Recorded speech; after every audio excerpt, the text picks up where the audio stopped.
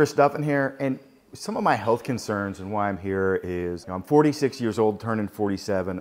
From my lifting, I've got arthritis kind of riddled through my body. A lot of degeneration in the joint, just the combination of like high stress lifestyle, lifting. So for those of you who don't know, Chris Duffin is an absolute animal when it comes to training. And for me, it's an honor to help him because I do admire what he's able to do with his body physically and mentally. So what we're really doing is trying to help him with his recovery and to give him more strength and energy, because when you do such heavy weights for such a long time, it does take a wear and tear on your body. And so this will restore some of that dysfunction he has at a cellular level because of the intravenous stem cells. And then we're also going to give him more energy and strength with the follistatin gene therapy. The reason I'm looking for regenerative medicine, I believe it is the best adjunct. When you're looking to own your own health, you have to take ownership of it. And traditional medicine is really